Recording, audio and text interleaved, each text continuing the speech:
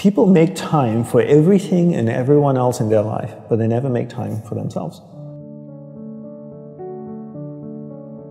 If you go up to someone who you know and say, like, would you like to catch up for coffee? Let's do coffee. They're like, oh, I can't this week, but I can next week. How about Thursday, 7 p.m.? Perfect. I'll see you at this place. When was the last time someone is willing to take time out of their life to spend time with themselves? So if I wanted to get to know you, and we've had one dinner, and we had a great conversation, we're spending time here. If I wanted to get to know you, I would have to spend time with you. We'd have to meet up for coffee, a glass of wine. If I really want to get to know you, maybe we meet up once a week. Every Friday night we go out for a glass of wine, we chat for a couple of hours. After a year, I'd get to know you really well, you'd get to know me really well. But it requires me spending time with you. So if you want to get to know yourself, you need to spend time with yourself. But in a way that you can inquire, right? So people say to me things like, oh, I walk my dog in the park, that's my time with myself. And I'm like, no, it's not. That's you walking the dog. People go like, oh, I go for a jog, that's my alone time. No, that's you jogging, avoiding traffic, watching where you're stepping so you don't trip and fall over. Spending time with yourself is sitting down, closing your eyes, not interacting with the outside world, and actually going inside and having that conversation. The same conversation I would have with you and say like, hey Brian, so where did you grow up? You know, you said California, do you like to surf? No? Hate the water, love the water? Tell me, right? And people don't have that conversation, and because they don't have that conversation with themselves, they don't end up knowing what they want in life.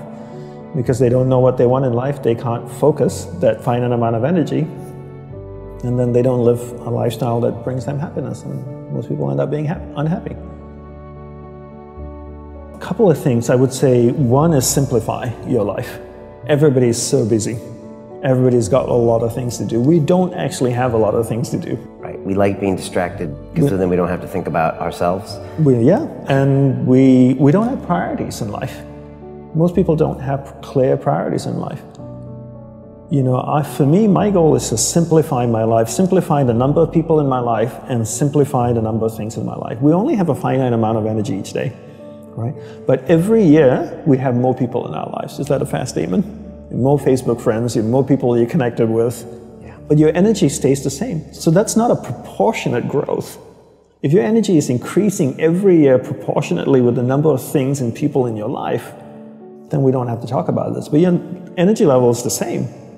But the amount of people and things in your life are growing almost exponentially. So whereas that doesn't work. So for me, it's always about simplifying first the people and things into your life, into who and what's most important, taking that finite energy that you have each day and focusing. Second step is learning how to focus and concentrate that finite amount of energy into the people and things that truly matter. Now you start to create a lifestyle that you actually love because you're invested into people and things that matter. And the byproduct of that is happiness.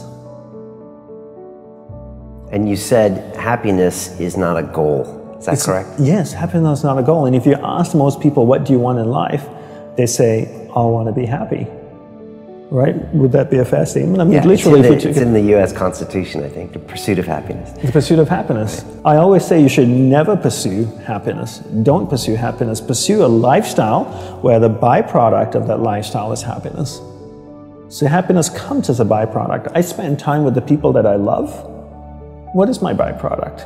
I'm happy. I spend time with people I don't like.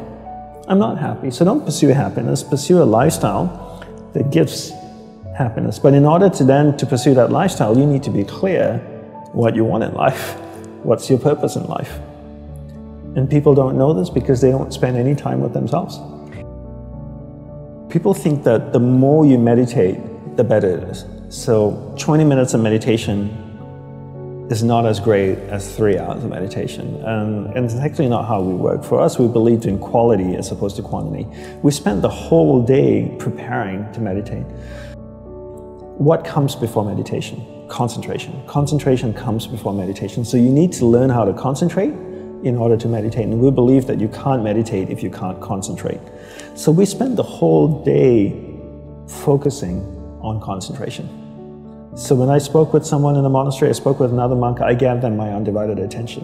When I worked on my laptop, I focused on working on my laptop. When I swept the sidewalk, I focused on sweeping the sidewalk. So throughout the day, I'm practicing concentration. Now when I go to sit down to meditate, I'm really focused, and I can have a dynamic meditation session.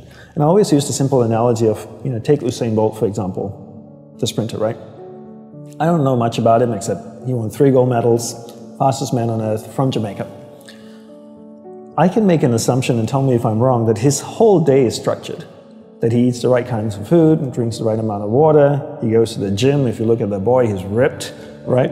Probably works out, runs every day, I'm sure, sprints, does all kinds of things. But his whole day is preparing him for what, 9.57 seconds or whatever it is his world record is, not the other way around. And people come up to me all the time, Brian, and they say, Dandapani, I'm so stressed out, I've got so much happening in my life. Do you think if I meditate for 5 minutes in the morning, it'll help my whole day? I'm going like, well, what are you doing the remaining 23 hours and 55 minutes? That's what I want to know. Because if you try to meditate for 5 minutes in the morning and the rest of the day you just live a chaotic life, that's not, it's a good start, but it's not really helping you. It's like eating a carrot in the morning and then eating hamburgers and fries all day and hoping to have a healthy diet. You have to understand that your whole day, your lifestyle is what's going to support your meditation practice at the start, and then your meditation practice grows, and then it turns around and supports your lifestyle. But not the other way around. You don't create a meditation practice to support your lifestyle. You create a lifestyle first, meditation second.